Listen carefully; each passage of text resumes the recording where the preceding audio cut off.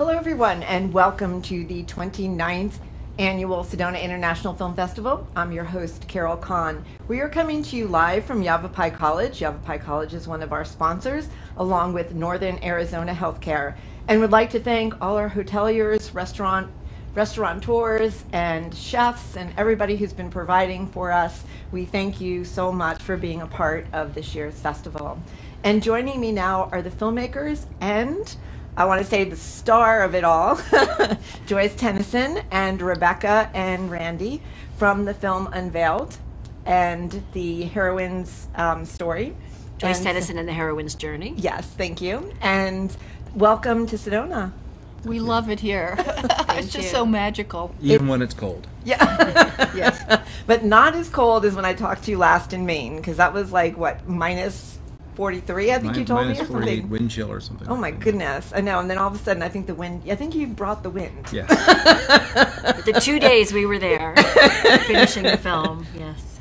Well, awesome. Well, welcome. It's so nice having you here. Thank you so much. Yeah, and so talk to us a little bit about the film. Who wants to start? Oh, you start. Well, so this is the star, Joyce Tenneson. She's a very famous photographer, was once named one of the top 10 most important female photographers in the history of photography. So she's the real deal. And we met 3 or 4 years ago, and along with our third partner in the film, named David Wright, who's just a beautiful cinematographer and our co-director and co-producer, we started working with Joyce to kind of tell her story and the story of her life. So that was about 4 years ago we started that journey, and we did a lot of photography and filming with her.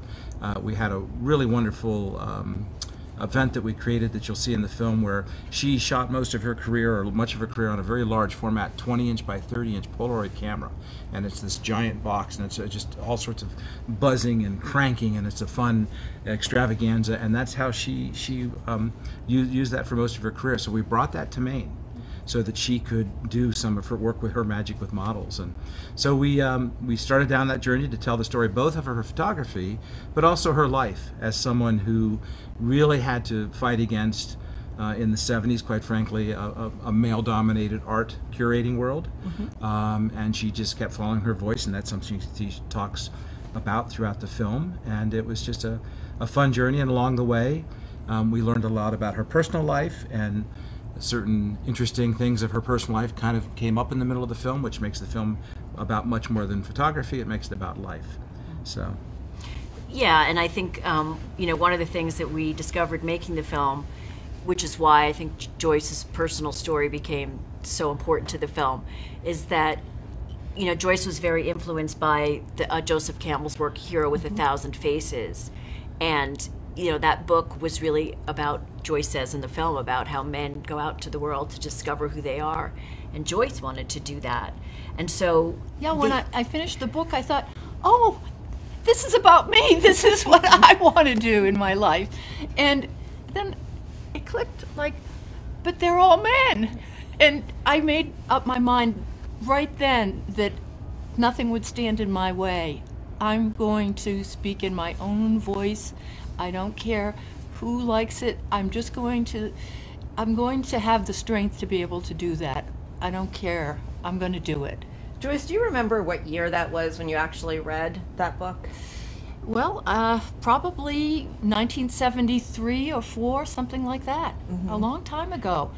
But Joseph Campbell, was such a major figure, and I think a lot of viewers might remember, if you're old enough, that they had a PBS series on Joseph Campbell's, which and mythology. Mm-hmm. So I loved that series. But one of the things we found very interesting about that was that then, and also now to some extent, for a man to go out and find himself in the world and to chart his own course is very different than for a woman, and the implications of what that means for a woman. And Joyce dealt with that a lot. And so that becomes a theme in the film that I think is really interesting about what it means to chart your own course and how that's different for men and women. And ironically, in the 1970s, as you really started to launch your career, she in fact encountered a lot of resistance about her style, which was very feminine and soft and mostly female models, by the male photography world, who kind of said, we don't consider this photography. We're not sure if this is art or photo, but it wasn't meeting what they thought was the standards for photography of the day in that sort of elite world. And she just continued to pursue her own voice. And I know I remember one of the comments you made during the making of the film was that, you know, they said that my work was too feminine and too soft. As if I were trying to be that, you know? I was just speaking from what I felt was my inner core, my essence, and just trying to tap into that and make photographs that resonated with that core. So it was, and they said, and thus it's not a universal. And I was like, but wait a second, we're 51% of the population, women are, you know, and maybe I didn't come up with that right then, but I've since thought about that. But it is so much better for women now, and it's just, I'm so happy to see the changes that have happened, might I say, actually really in the last 3 or 4 years. It's taken a long time, but there is, you know, as our culture has grown in terms of gender and everything else, I've seen a really wonderful change. But I think it's wonderful for the younger photographers and artists and writers and filmmakers to understand the journey that they've inherited and in the film, she's being modest, but in the film, there are some of the most prominent and successful young female photographers in the world today who are in the film saying that thanks to Joyce. Because 20, 30 years ago, when she stuck to her vision and created that visualization that then became very popular, and there was a period during the 1980s when her cover art was on the cover of every major fashion and sort of the New York Times magazine. Times magazine, and those people who are in the film today say, we saw that as young people. We saw Joyce's career. We saw the fact that she had children, had a child, and could still pursue her career. And that told us we could do it too. So you say there's changes the last 3 or 4 years, but people in the film say, we have Joyce to thank for that. Mm-hmm. Well, and I think it's a lot bigger than that because, first of all, number one, you've inspired me. Thank you. I was very familiar with Joseph Campbell, but I actually went out and bought that book that you referred to because I was like, you know what, I want to read that. And I'm very familiar with the heroine's journey, only because as a filmmaker, the filmmakers go through the hero's journey. So, I mean, the hero's journey. So, you know, that alone inspired me. But just like you said, it's changing a little bit, but to hear your story and to hear other women's story about the struggle and how you actually had to break through to do what you wanted to do, regardless of whether it was family who said, no, you can't do this, whether it's someone saying you can't do it, but look what you've done. Well, thank you.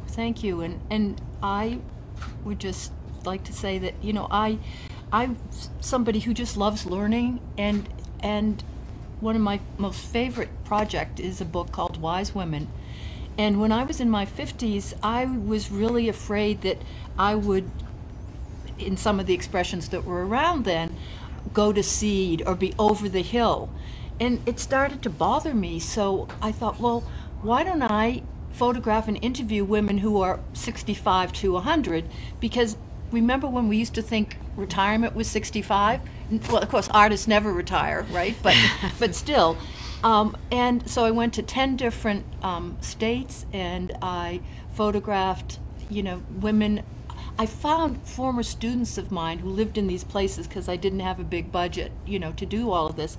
And I'd stay on their couch and ask them to introduce me to some women that they found were in their community who were exceptional for one reason or another. And so that was the, you know, like the most exciting part of, in a way, of my career, learning so much about these wise women and how it doesn't matter what your, you know, what your station in life was, because I did 20% celebrities, people like, you know, Dame Judi Dench and, you know, Jane Fonda. Yes, Maya and Coretta Angelou. Scott King and all of that. And what I found is that wisdom didn't come from necessarily from having been gifted with those kinds of big lives.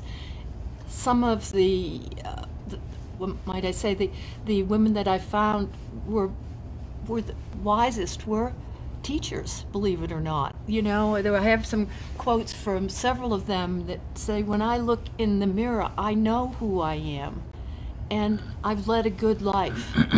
And,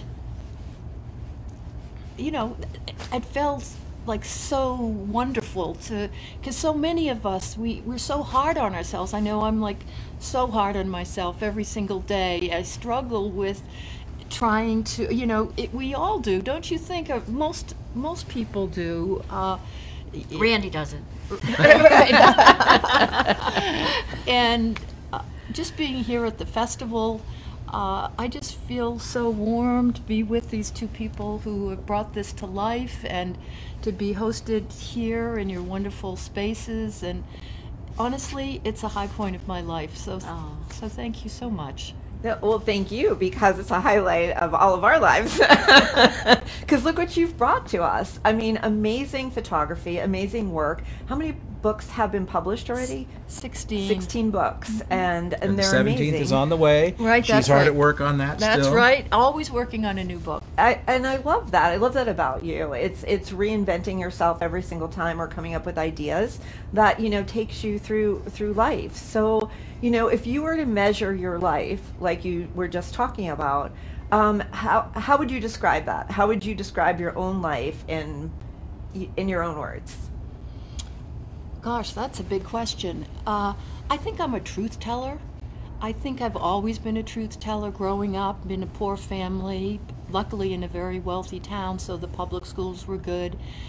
I did well, but there was, you know, I always felt that I wasn't quite good enough, you know, and just pushing myself to get a scholarship to France that was offered, and, you know, forging my mother's signature because she didn't understand why I would even try, because heck, who was I to try? And I've been like that my whole life. I have two sisters that I'm very, very close to. We were 3 girls in 4 years, and they all, and they're successful artists themselves, but they all, when we get together, they always say, why were you so different from us that you could really push yourself like that? And I don't know where it came from, but I just knew that I'd rather die than not to speak in my own voice and to go for it. And so that's a pretty big incentive. Yeah. Right? And I think when you see the film, I mean, that's one of the things that struck me coming into this project and watching the footage and working with everybody. It was very inspiring to me as a filmmaker and another artist to see how fearless Joyce was in following her vision and her voice, which is scary and hard to do, especially as a woman, and especially when people are telling you it's not whatever they're saying. That's a beautiful thing, is to really connect, identify, and express your own voice. It's magical, and it's not easy to do. And Joyce's story, for me personally, in telling this story, that was really kept me going, you know, over the time it takes to make a film. It's a really beautiful part of Joyce's story. Very inspiring. Another thing I'd like to say is that in the end, I think I'll be most proud of the mentoring I've done over the years. I've always loved teaching, because I don't teach technique. I try to just mentor people. I get a sense of what their journey could be like, and I give them clues as what their next steps could be, And encouraging them to find their voice. and encouraging them to do work that's meaningful to them in some way, and not worry about the outcomes, just to believe in themselves. Right, and you know, I do want to mention your son Alex. Yes. Your granddaughter Ruby. Ruby. And then you have 2 grandsons. I have twin grandsons who are like my very best friends, because they love art, and I've been taking them to openings and stuff. They just, since they were 9, and they are like soulmates to me. It's interesting, the girls, There's 2 girls. The two girls. girls Ruby has that a are, sister. Yeah. one is in college and the other one's going next year, and they like art, but they, you know, it's not the passion that I had or that the boys have. So it's so interesting. I think we are such a combination of our genetic, you know, selves, and we all have a journey to complete. And speaking of journeys, Yes. so Alex, her son, and Ruby, granddaughter, do play a major role in the film, and that was not by design. And it's one of those true stories of art imitating life. In the middle of the making of this film, there were some very real family issues that came up, dealing with hard choices Joyce had to make earlier in her career about how to navigate being a mother, a wife, and an artist, and a career person, artist or otherwise, but particularly for an artist. And you know, that was a tough journey, and that journey revisited us right in the middle of her life, right in the middle of the film. And you know, we were not going to spoil any secrets here, but it really became a major part of the film because it showed Joyce's, not just her journey as a photographer, but as a person, as a human being, and the trials and tribulations that we all have as families, and the struggles that particularly women face in navigating all those different roles and trying to find, as we have said, a life of wholeness. And so I think that Ruby's presence in the film in particular is very rich, because it's almost as though she, representing a new generation, is helping the previous generations to find themselves and find each other. To and that heal. sort of happens right in the film, right in front of you, very organically. I was so thrilled when they asked Ruby, because it just came out of the blue, and she said yes, because, you know, at that age you can be a little self-conscious. And she wrote her college essay. You know how everyone has to write the college essay. About some of this family drama. About this particular piece of family issue that came up. And she reads some of that in the film, and she tears up. And I think that we see a kind of humanity. I'm tearing up just I say, we all kind of, a lot of people said they tear up watching because Ruby was so eloquent and Yes. mature, but very real at the same time. Another thing that I've really surprised me in a way is that I haven't shown the trailer to many people, but the men that have seen it have teared up at the end. That they feel something. I don't know what, but they have felt. I was so happy to see that they were connected to the story and were feeling something. It made me very, very happy. Well, awesome. And the film is being shown when? Today at 4 o'clock in Harkins, right? Yep. And then Thursday. Friday. Friday. At Sorry, 10 a.m. At 10 a.m. Okay, and then At how can the- people find out about your film? There is a website called. JoyceTennysonFilm.com Awesome. is the best place. And you spell Tennyson with an E, because Alfred Lord Tennyson had a Y, so just an All aside. right. And everybody needs to look up Joyce's work. It's absolutely fabulous. My website is just simple, Tenneson.com. Yes. And so thank you all for Thank being you with so us. much. Thank you, Joyce. It's been such a pleasure getting to know you, and I feel very privileged. So thank you Well, so we're much. so happy to be here. We really And I'm so Thank you I'm all. so grateful to this team, because without them, this wouldn't have happened. It was a Well, your magical- story is going to continue. All right. Well, thank you all. Thank you. And don't forget to hashtag SIFF23 and Sedona Film Fest 23. We'll be back with more from the Sedona International Film Festival after this.